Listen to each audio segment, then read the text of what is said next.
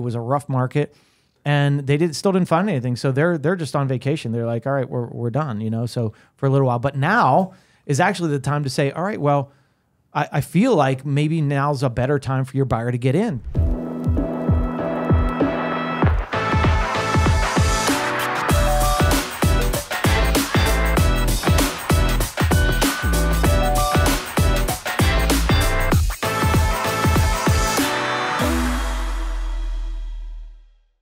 How's it going, everyone? Welcome back to another episode of the Shawn and Matt Show. My name is Matt, that is Shawn, and welcome to our show. Shawn, Thursday, May the 30th, we're going to be talking about the Northern Virginia real estate market and what we're seeing as an update. Now, this isn't going to be, you know, hey, let's dive into all the exact numbers and the exact science. This is going to be an update from the trenches, from the front line. Pardon the military jargon there. But Shawn and I are full-time real estate agents in Northern Virginia. And, you know, headlines can be misleading, right? And, yeah, absolutely. you know, talking to people at the grocery store can be misleading depending on who you're talking to. So what is it actually like?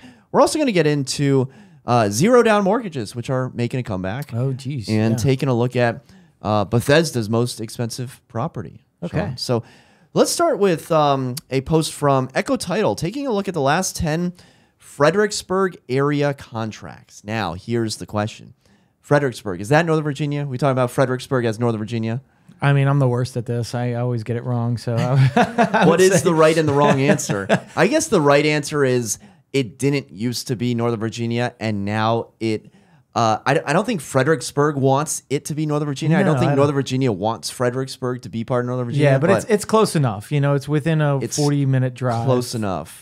Plus the extra time spent on 95. Oh my God, 95. If you ever driven down there, you guys know our pain. And thankfully, I don't have to drive down there much, but geez. So last 10 Fredericksburg area contracts, 3 sales price lower than list, 3 sales price at list price, 4 higher than list.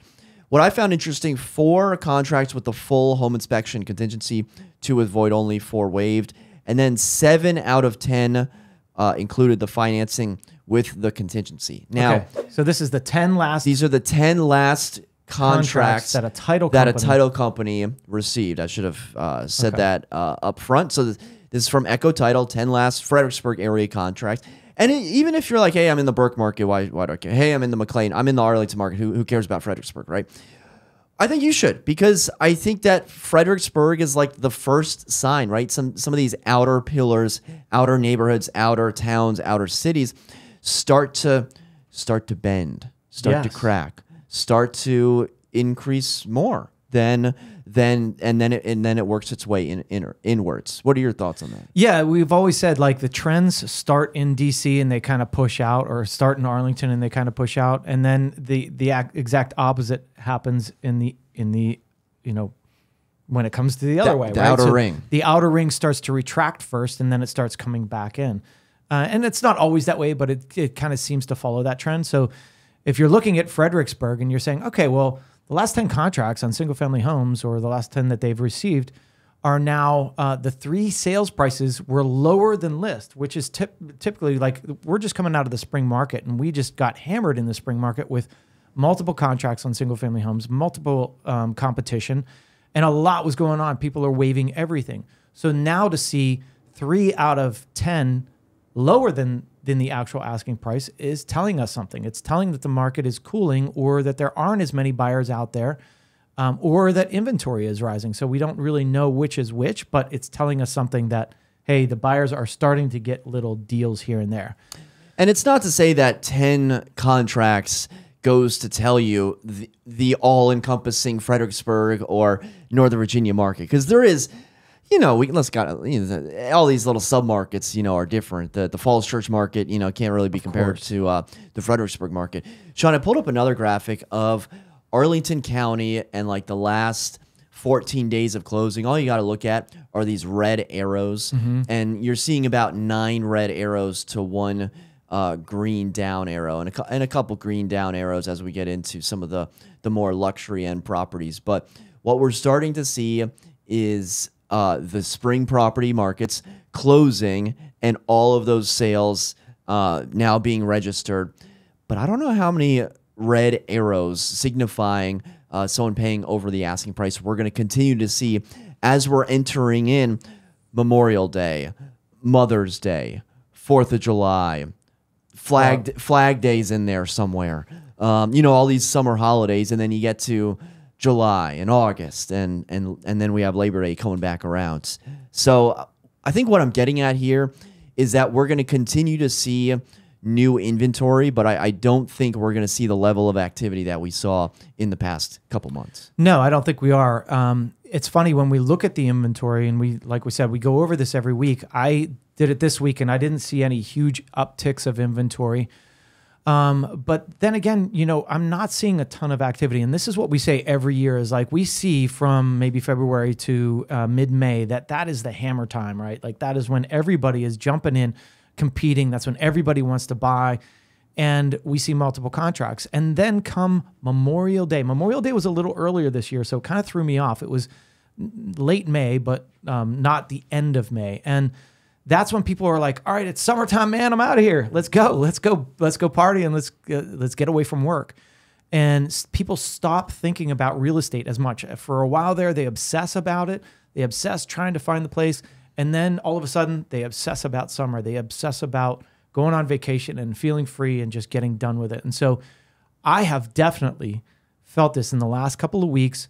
I've felt a pullback. Not only am I not as busy, I was so hectic, crazy busy in the spring. And now all of those are going to settlement. So I have like a bunch of settlements coming up in the next couple of weeks.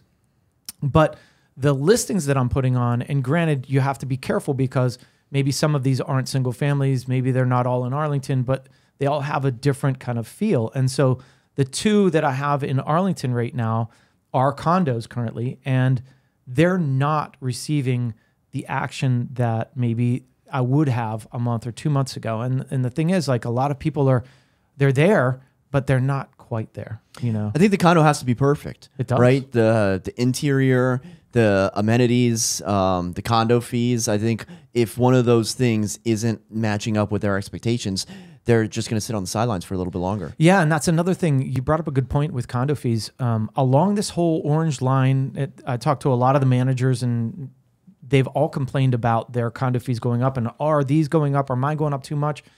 Everybody's are, and everybody's have because of inflation. And now these condo fees are, if you look at any building out there, they're high. They're getting higher compared to what we used to see of like, a one bedroom with $350 condo fee. Now they're like $500, $550. 2 bedrooms, $650 to $850 to $900. This is real dollars out of people's pockets, and it's real money when it goes into not only a high condo fee but a high interest rate. And you're looking at, my gosh, it's going to cost me $5,000 a month to own a one bedroom den. I don't even exactly know what it is, but it's a lot of money. And so people are thinking, man, do I want to pay this? Should I move forward with a condo that has a higher condo fee, or should I come down on the price? Or, so the psychology of a buyer in a condo market is like, well, are these condo fees going to continue to go up? Is my payment going to continue to go up? Or if inflation comes down, will the costs come down, and will the condo fee come down a little bit? I personally have never seen condo fees come down, but it's a possibility because we are in such a high inflationary period that we've seen, like, just going out to dinner. It's like, my gosh, you can't go out to dinner anymore without, like, I take my family out. I used to go out to dinner, like, $70 max, $75. It's at least $100 every single time. I went out to dinner in Clarendon, just my fiance and I the other night, a place I hadn't been to before. Yeah. She ordered something. We both ordered water. So there's no apps, no desserts, just straight water. I ordered the steak frites. It said market price. I'm not going to ask him what the market price is. Steak frites. So, all right, it's fine. It's a decent restaurant. Like, it's not super nice in Clarendon. Like, how nice, can it be? Get the check. The total came to $94. Oh my God. For 2 people, 2 entrees. Water. My steak. Drinking water. No, water was free. The steak frites, $57. Oh my 57. God. Now, I didn't expect it to be $20, but I expected, hey, maybe 30, maybe 35. Yeah. Maybe 40, 57. I get the bill. I almost spit the water right out. It's like, oh my goodness. My God. Yeah. It's surprising every time I get my bill. And the funny thing is, like, I feel so cheap sometimes, but I was like, the kids' drinks, right? I'm like, you drink a third of it. What do the right? kids drink? What's their order? You know, a lot of times we're water, but like sometimes we'll have the fun drinks. Like, oh, let's get whatever. What some is their sugary fun drink? Like their a fun soda drink might be like or like a lemonade? lemonade, Okay. you know, They take strawberry lemonade. They take like, 5 that kind of sips thing. of the strawberry lemonade. They take 5 sips, but you look at the price and it's $4.95 a drink. And I'm like, all right, for 4 of us, that's $20 that I'm spending on stupid sugary water, right? Like, why am I doing this? So just as an experiment, and plus we didn't want the kids to have the sugary drinks. I was like, let's all just drink water. Like I drink water almost every time if I'm not drinking a beer, right? And I've slowed down the beer intake, so my bill has gone down significantly because of that. But we drank just water, and it was like $20 less. And so maybe that's the thing is like those stop spending money on your drinks, man. Just Is this what financial experts say when they say you can afford a house by not spending money on the drinks? yeah, I'm telling you, if you just don't buy the drinks, you could probably afford that condo or that house. Well, speaking of condos, Shawn, I texted you the other day, Arlington condos, okay? 1800 Wilson, right down the street. Yeah. 2021, the year is 2021. 26 condos sold in this dang building. 26. That is amazing. Now, to be honest, that's high, right? Yeah, It's not, 2020, people kind of held off. 2021, things were good. Everyone's selling. 2022, they were like 13 condos that sold. And I don't know how many units are in 1800 Wilson. What'd you say, like 200, 250? Probably like 250. Something like that. So it's not a small building, and it's, not one of these 500 unit buildings, but it's a fair amount. Last year, 2023, is when we're starting to see the brakes put on. Okay, so we had 26 units in 21. 2022 had 13. 2023 had 6. So we're basically half. We're half-lifing every single time. Like divide by 2, divide by 2. 2024 has 0. So 5 months into the year, call it maybe, are we 6 months into the year? We've had 0. Now, I don't know, maybe everyone is going to list in the fall. And by the way, Shawn, I'm listing another condo in Pentagon City. It's a 2-bedroom.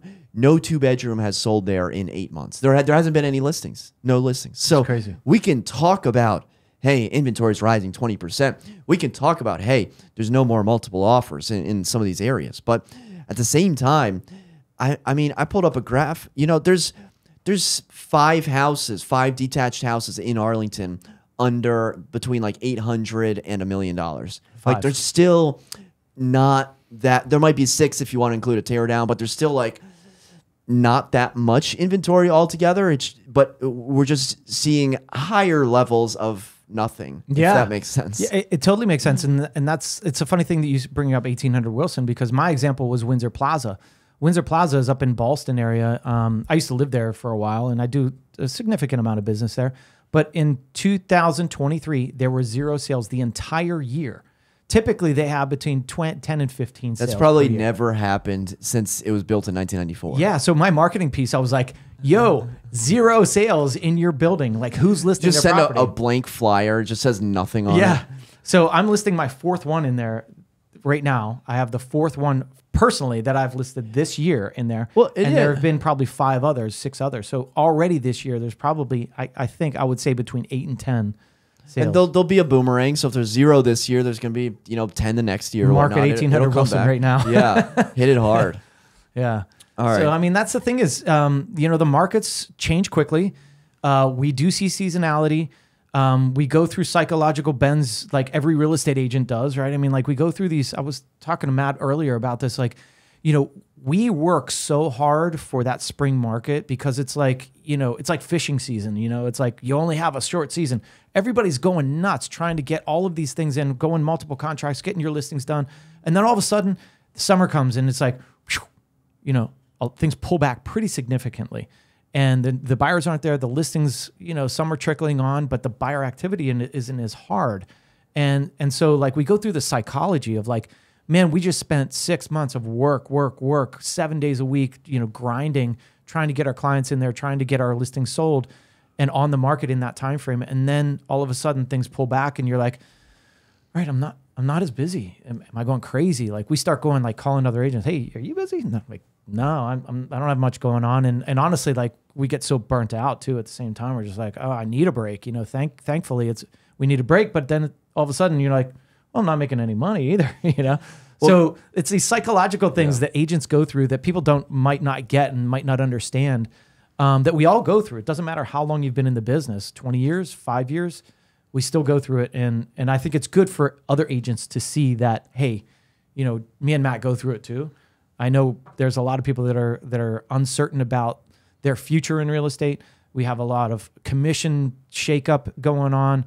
And we all feel it, Yeah. There's a lot of articles out there about realtors, quitting the industry, not making, money, whatnot. We don't need to go into that, but you mentioned burnout. And so, Shawn, earlier today, I went down to the DC courthouse. You know what I did? I got my marriage license. Oh, okay? dude. So the thing was, I looked up the reviews of the marriage bureau online. They're horrible. They're so bad. Everyone says very nasty things on the internet, and especially nasty things about the DC Marriage Bureau. So I had like the lowest of expectations, and the people that work there, they don't want to be there, right? They want to be anywhere else in the world than processing. This is my job. My marriage application. Like they want to be in a beach in Mykonos, right? Like I want to be in a beach in Mykonos. So I go into it thinking, how can I, put a smile on their face and whatnot? And we're the first person in. It's 8:30 in the morning, just opened up. And they could not have been nicer and more efficient and easier and more pleasant to work with. Then it got me thinking, what would happen if I went at like 4 p.m. on like a Friday afternoon of them dealing with the general public? Because my fiance was like, yeah, they're nice because they haven't had to deal with a bunch of idiots like the whole day, demanding things from them and treating them, like they're not a human being, right? And they don't exist. And so you mentioned burnout. Maybe if your clients are taking a break or taking a vacation, maybe that's a good time for you to step off the gas a little bit. Take a vacation. There's burnout on all sides, right? There's burnout buyer fatigue. We've seen. We've been talking about where, we talk to agents and they're like, my buyers are pretty much done. They didn't get a house. They fried themselves trying to get these places. They've competed. It was a rough market, and they still didn't find anything. So they're just on vacation. They're like, all right, we're done. So for a little while. But now is actually the time to say, all right, well, I feel like maybe now's a better time for your buyer to get in because they might not see as much competition. They might be able to get these home inspections like we saw. Granted, it's Fredericksburg. It's 45 minutes out, but it's a telltale sign of what's going to happen to the market. And, anything can change. I want to caveat, put that caveat out there. Interest rates could drop and it could spur some activity. But I really feel that we are in the summer months now and we are going to see slower activity, and it's going to slow. Come July, it's going to slow more. And then August, it's going to slow more. It's kind of the typical realm. Then we'll see a slight uptick on the fall market. And so I think the rest of the year is a buying opportunity, a better buying opportunity than it would be for the first 6 months. Right. Let us know if you agree with that in the comments section down below. And if you're liking this discussion, be sure to hit the thumbs up button. Shawn, let's move on to our next article. This comes to us from CNN.com. Zero down mortgages are making a comeback. Okay, so many Americans would love to buy a house, but they just don't have the tens of thousands of dollars to cover the mortgage, the down payment, excuse me. A new program offered by United Wholesale Mortgage and Matt Ishbia is saying that you can put 0% down. Okay. So the way it would work is the program will allow buyers to pay for 97% of the home's value with the first mortgage, and then provide the remaining 3% up to $15,000 in the form of a second mortgage. Okay, so first and a second. The second mortgage won't accrue interest, but it will need to be paid back in full as a balloon payment when the home is sold, the mortgage is paid off, or if the owner refinances. So other caveats is that mortgages are only open to first-time home buyers, and then those that are making no more than 80% of the area's median income. So you can't go out and buy like $1 million house as like your fourth house if you're going to use this. But Shawn, for the first-time home buyers out there, for price points most likely below $500,000 in that range, what are your thoughts on another avenue for a renter to become a homeowner? All right, well, it's twofold. Number one, it's great to be able to buy a house with nothing down. I mean, like, investors or people always say, like, put as little down and, then gain equity, and then take that equity and you refinance it, you pull that out and you put it on your next one and you keep going, right? That's a great thing. That sounds like Burr. That sounds like a rental property. Yeah, it's fun for some people to think about in that way, but there's a lot of risk in that. The first thing that comes to mind for me is risk. 100% financing is very risky in any market because you just don't know what's happening to that value.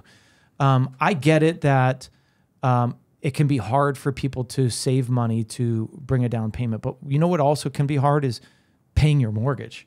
If you can't save money to put any money down, how are you going to save money or be able to afford that mortgage? And I know that they're going to underwrite this and make sure that, you know, their incomes work, but you also got to make 80% of the median income in the area. So it's like you're limiting yourself, and like, where are they doing loans? Because you can't buy one here at 80% of the median income here. Lots of America. I was looking, I pulled up Instagram and I saw this beautiful new construction house. It's like new construction in Texas. Like, this could be your dream home.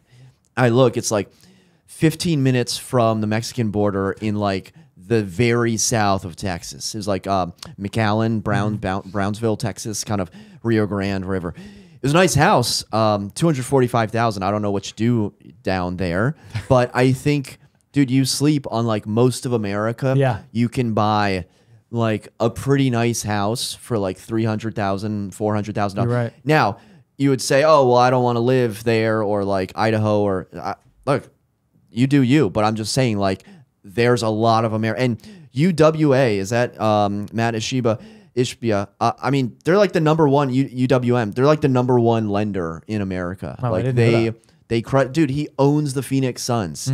He's 44 years old. That's crazy. He's a billionaire. He's got to pay, you know, Book and KD's contract somehow. So it's doing out all these 0% down loans. So yeah. I think the real key here is, what's your current rent and what would the mortgage look like if you were to do this 0% down? Because it's super sketchy. Like, it's all fun and games until you hate your house and you have negative appreciation, which means like your house is like gone down in value. Maybe they're building a lot, or maybe you know, something has happened. You can't predict appreciation, right? If you want to predict appreciation, like go do options, right? Do options trading. But like, we think that the market's always going to go up, and it probably will in the long run. But unless you plan on being in that same 0% down house for the long haul, and everyone thinks that they will, right? It's like when you're getting married and a prenup, you're like, oh, well, I don't plan on getting divorced, so I don't want to. Yeah, no one goes into marriage planning on getting divorced, right? No one should be buying a house planning on moving like a couple years later. Everyone's like, yeah, this is my dream home. This is my forever home. If it is, great. But if not, take a look at that rent versus own calculator. Yeah, definitely look at the rent versus own calculator. And, you know, people do move. They move very often. And if you haven't paid that note down, now think of this. Think of this. Like, what's the interest rate on 100% financing? I mean, like, the guy's a billionaire for a reason. He's charging you probably a pretty penny to do so. I mean, the high rates, yeah, you lock into a high rate, but like, the payment is going to be pretty significant because your rate's got to be high at 100%. If you refinance, you got to pay the 3% back. You owe 15 grand, basically. Yeah. You got to pay the balloon payment. Yeah, so you always have to remember that you can't probably refinance that at 100% anymore.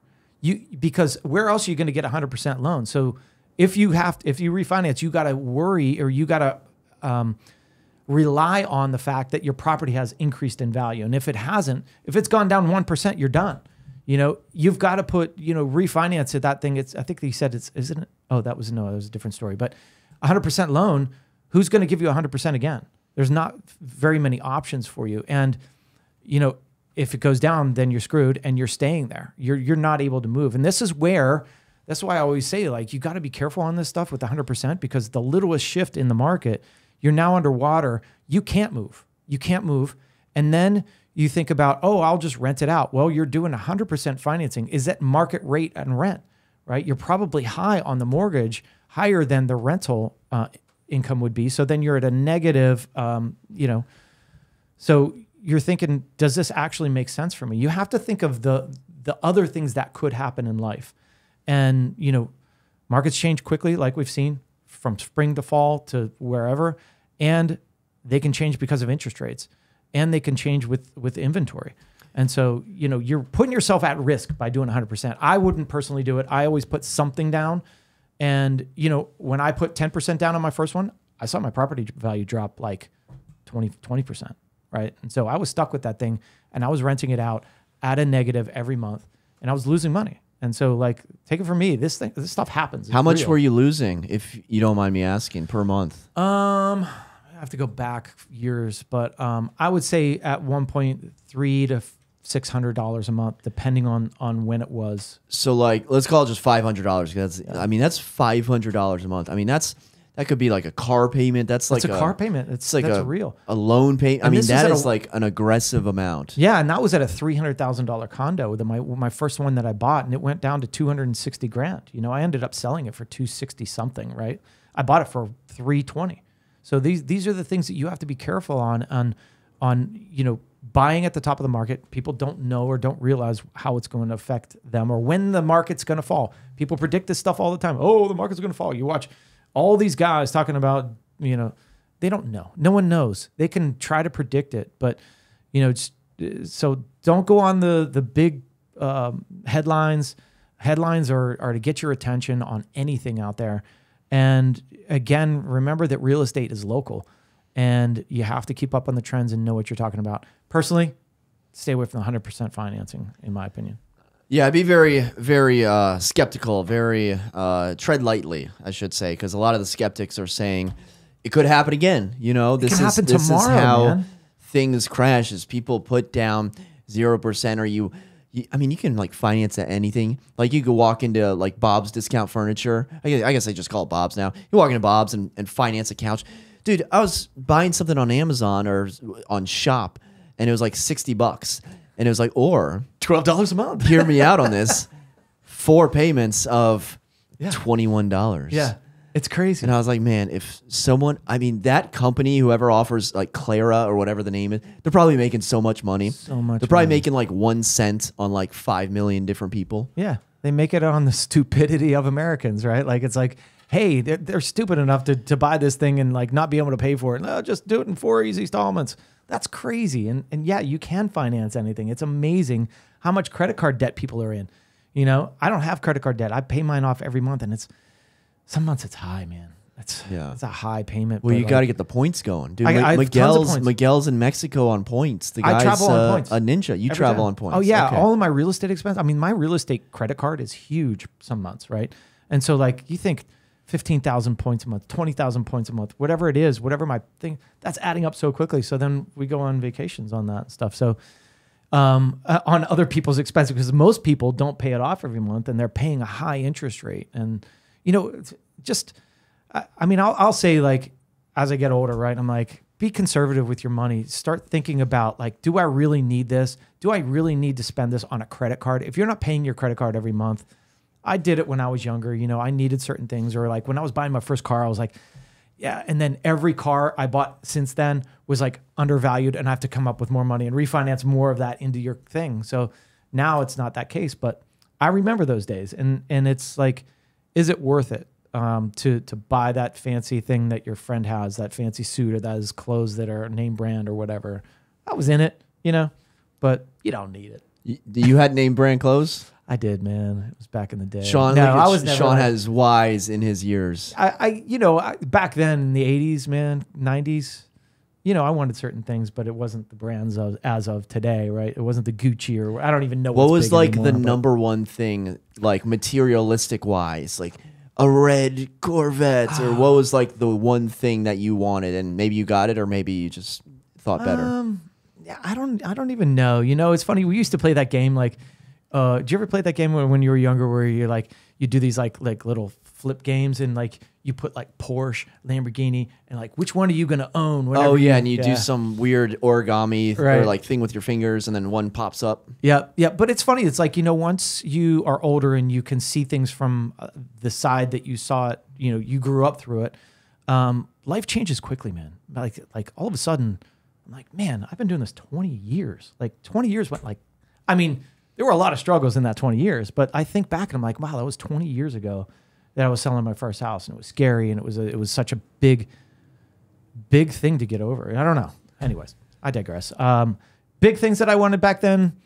I mean, it was small potatoes compared to what I'm thinking about now. A brand new stereo. Yeah. No, just kidding. Okay, Shawn, let's move on to in or out, whether you are in or out on a property. This one's in Bethesda. I would like to introduce you to 6699 MacArthur Boulevard, listed for $23,500,000. 6 beds, 9.5 bathrooms, 11,500 square feet. Wow. Standing as Bethesda's premier estate offering, 6699 MacArthur Boulevard is amongst only a handful of world-class waterfront properties within the entire capital region. Towering over the Potomac River, old world elegance meets contemporary luxuries in an enchanting intersection of craftsmanship and art, designed by an all-star team of acclaimed artisans comprising architect Frank and Lawson and master builder Leonard Nurmi of CDC Builders. The estate's nearly 12,000 square feet of interior space has been meticulously transformed by the current owner through a 3-year renovation by BOA Builders. Shawn, for $23.5 million, are you in or out on Bethesda's most expensive property? Matt, this place is gorgeous. You know what struck me was the dark paint they're using. I love that dark, like moody. Moody walls with moody ceilings.